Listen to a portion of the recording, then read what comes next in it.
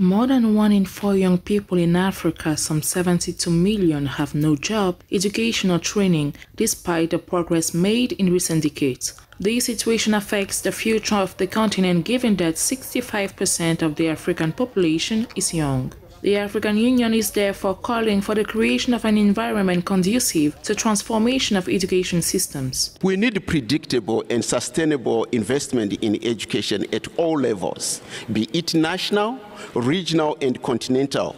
But we need to go a little bit further to define clear mechanism for accountability. Many children do not have access to basic education, and those who do can face considerable difficulties, including poverty, lack of educational infrastructure, and lack of qualified teaching staff. According to Mercy Tembond, Vice President and General Secretary of the World Bank, African governments need to invest more in education, particularly for girls. Education is the best place to start female leaders, because education empowers women, and you cannot do anything without training, without developing the skills, and without giving people opportunity.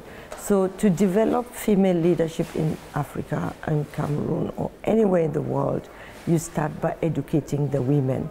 Lack of funding, uneven quality of education, language barrier, and gender discrimination are also among the barriers that need to be overcome to ensure quality education for all. In this context, education must be considered a top priority for Africa to ensure a better future for future generations, as indicated by Zimbabwean Prosper Matonde, Permanent Secretary General of the Ministry of Water and Climate. That economic transformation is not then translated quite enough into our objective and our desire to have a better education sector.